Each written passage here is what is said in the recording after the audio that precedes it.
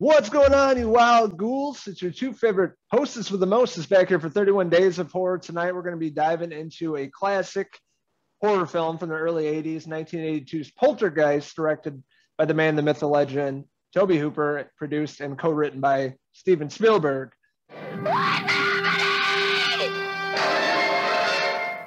Poltergeist.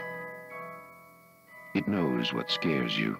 And man, this is a great film and a nostalgic movie I grew up on. And I know a lot of you out there probably grew up on this film as well, like Henry. Just growing up in this movie, and it's fun to revisit this, all these years later and talk about it during the Halloween season. This is definitely a horror classic, one that I call back watching from my childhood. Watching it as a little kid, it terrified the hell out of me. Watching it back in the early 90s, not yet a teenager, just a kid, you're finally staying up late, staying with your friends. It's a movie that you threw in to watch and get really creeped out. This movie especially is notable for the scenes with the TV and the little girl and her saying, "They're here." And you're just like, what the hell is happening? First, the ghosts that communicate with this little girl are, they're kind of playful, but as the movie goes on, it turns more and more evil and all this evil things start happening. And it's all about this family, the Freelings. They move into this nice California neighborhood, into this new house, which they do not know is built on an ancient burial ground. Oh, and they didn't know that wasn't in the mortgage and everything when they signed the papers. So like, by the way, this is haunted by poltergeists and demons. So good luck, y'all. I mean, legally, yeah. I don't think you could do that, but it's a fun movie. I thought it was very unique and original, especially for 1982. You didn't see as many ghost stories about a family in the suburbs of, in California, out in the hills, a bunch of weird stuff. It looks like a brand new development, but they later find out that they moved the gravestones but did not move the bodies, which sets up a lot of great practical effects and real life skeletons they threw into this movie. But it's a really cool setup. I like how they went about this in the suburban family, and things go bad really quickly in the film, setting up a lot of really spooky scenes. People out there that don't know what poltergeists are, spirits or entities that move things and sometimes harm you, touch you, stuff like that. So they really dive into that, and it really has an Amblin touch to it. Like it's spooky, but it throws in a lot of comedy and jokes, and the family feels in the movie as well. So it doesn't really terrify you throughout the entire film, and it has a Spielberg touch to it. It definitely does feel like an Amblin film from Steven Spielberg. And I was reading some behind the scenes information about the movie to get ready for this video. Apparently at the time, Steven Spielberg was contractually obligated to E.T. the Extraterrestrial, therefore he couldn't come direct this film. So him and Tobe Hooper, he kind of brought in Tobe Hooper to direct this film. There's a lot of stories on set. Some cast members said that they didn't see Tobe Hooper a lot, that they thought that Steven Spielberg was more at the helm, they felt. But then others, as the years have gone by, have said, no, Steven Spielberg was there and did obviously contribute to the production, but this was Tobe Hooper's film. So they were working closely together no matter what. You can definitely, feel Steven Spielberg's writing throughout the film. He wrote the film, worked with Tobe Hooper. Another fun fact that I read about the film, they tried to also involve Stephen King to help with the writing. Unfortunately, he was busy at the time, so he couldn't have came on, but you can just imagine some of the creepy things that he would have brought. And of course, with the scene with the clown under the bed, yes, there's obviously nods to Stephen King throughout the film.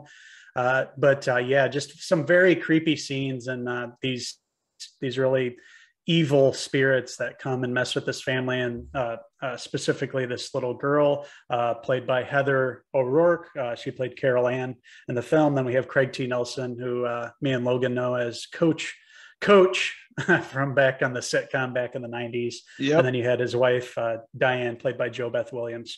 You also mentioned about those skeletons. Well, apparently during the filming at that time, the fake skeletons were more expensive, or so the urban legend goes, were more expensive. So Steven Spielberg just had some real skeletons on set, which leads to a little chat we should have about the poltergeist curse. Yep. There's a notable curse associated with the film where a lot of cast members over the years have died, not necessarily on the first film, but obviously Heather O'Rourke, that played the little girl in the film that communicates with the evil spirits and gets sucked through the TV and has all that terrifying stuff happen. She ended up having these issues going on. They misdiagnosed her, and eventually she passed away at a very young age, I think after the third film. Yeah, during the third film, and like part of the movie's not even her. It's like a body double, essentially. You only see the back of her head. You can tell it's not her. So I think it was during the third film, but yeah, she was really young. Yeah, other people passed away too. Dominique Dunn, that plays Dana in the film, the older sister, she died after this movie. She got murdered. Yeah. Her boyfriend like dragged her out and like strangled her, and she was like brain dead, and she died like 5 days later. And this is in 1982 when this movie came out too. So she did this film and she was gone. Yeah. Just a lot of weird shit. A lot of stuff happened, like cast people in the movie, and then people working on the film behind the scenes. Like, it's a known curse in Hollywood, and a lot of weird shit happened during the filming of this. So maybe it's symbolic as to what the movie's about, coming to, into real life and affecting people that were attached to this movie. This film feels very real. You can imagine, you've heard stories of, people's houses being built and they didn't know that it was on, yes, places where people have been buried, Native Americans, and just weird things happen. And I've had some experiences. You've had some experiences with this as well, whether directly or people we've known. So this, this movie feels very real, feels like something that could happen.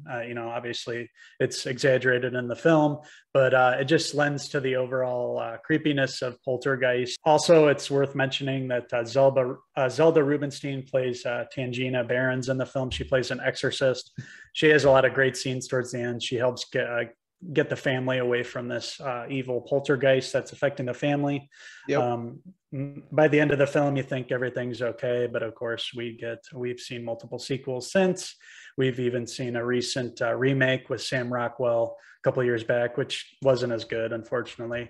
And there were also talks about the Russo brothers doing another redo of the film, but that kind of fell apart.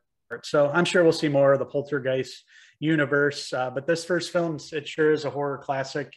Going back and looking on it now, the effects look pretty spotty. It's the early 80s. The effects weren't there, but you can imagine if Steven Spielberg had today's technology, all the CGI, all the practical effects that he would have used. You can just imagine if a young Steven Spielberg was coming up today, just what the film could have looked like. But just putting it into the context of when it was filmed anyway, it was done very well. The score is very well done. Everything feels very Amblin, like you mentioned. And Tobe Hooper, it looked like he had a blast making the film, directing these actors. Everybody did a good job. When you have a child actor, you never really know what you're going to get. They might not be as good, but Heather O'Rourke did a really good job, especially considering her age. And she really sold it, that she was communicating with that staticky TV and being pulled into another realm. Yeah, one of the creepiest kids in horror movies of all time. Her and Gage from Pet Sematary are up there the creepiest. So like she turns like all innocent. They're here. And then that scene with Dominique as well outside the house. What's happening? Yeah. Like flipping out. There's so many iconic scenes in this movie. The scene, when I was a kid watching this, the clown scene in the bed. Some of the scenes where you actually see the ghosts. But watching it now, the CGI doesn't hold up. The tree coming through the window. The tree, exactly, out in the back. The skulls coming out of the ground and shit. And I mean, it was, it's really eerie as a kid, and watching it still kind of gets to you. But they went about this a more lighthearted approach. This movie's only PG. Back then it was PG and R. There's no like PG-13. Family friendly, you can watch with your kids and younger audience. This may be a good introduction film into horror, because you don't have as much gore and blood in this movie. There's a few like scenes with it, but that's about it. So I think younger generation, if they're looking to get into horror flicks, definitely check this out. But I had a blast with Poltergeist, a movie I watch every Halloween season. It never gets old to me. I love Tobe Hooper, Spielberg working together. Really had a great atmosphere, good story. And I love the cast in this movie. So many iconic scenes. Love the score. And just all across the board, a really great film that holds up all these years later. So that being said, I'll give Tobe Hooper's Poltergeist a 4 out of 5 ghoul hair pieces. I agree with everything that you said. This is definitely a horror classic. Tobe Hooper and Steven Spielberg working together. They produced this film back in the early 80s that really, holds up today. Some of the effects don't, but the story does, and the overall creepiness. This is a film that you're going to want to watch, around Halloween season, a good scary movie to introduce to, your kids as they're growing up and going into horror. This is a good one, like you mentioned. Great cast. Everybody acted very, very well. We saw James Karen there. He played the real estate developer. James Karen's the same actor from Return of the Living Dead, which we will also cover during these 31 Days of Horror from Return of the Living Dead. He played a character in there. And it was just funny. He was like talking about how, why didn't Craig T. Nelson and him were talking about why he didn't disclose this information that all these graves had been moved and they're right next to the subdivision. And he's like, it's not like something you'd advertise on the flyer, Real sleazy. So they kept That's all this cool, because I'm going to sue you right now. No. Yeah. Something like that wouldn't fly today. There'd be a lot of litigation. And it's funny because at the end of the movie, the family, they're not even thinking about anything. They just want to get the hell out of there. And they go to the hotel at the end of the night, and just when they get to the hotel room, they just throw out the TV. And that's the last scene you see in the movie. This one's a great movie. I enjoy it very much. I am going to give Tobe Hooper and Steven Spielberg's Poltergeist from 1982 a 4 out of 5 Carol Ann hair pieces. They're here. So that didn't scare you. Check out our YouTube channel. We got a bunch of spooky videos coming out in the month of October for 31 Days of Horror. Also check us out on Facebook, Twitter, and Instagram. Our website, cinefellas.com. And if you haven't already, hit subscribe below. This has been another Cinefellas 31 Days of Horror review. We enjoyed talking about 1982's Poltergeist with all of you. Do you guys enjoy this film as much as we do? Is this a movie that you watch every Halloween season?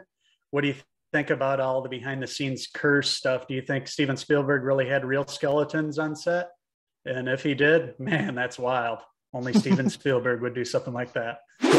Until the next 31 Days of Horror review, I'm Henry Hill. That's my good mate, Logan Myers. That's me. Until next time, stay spooked, my friends, and cheers.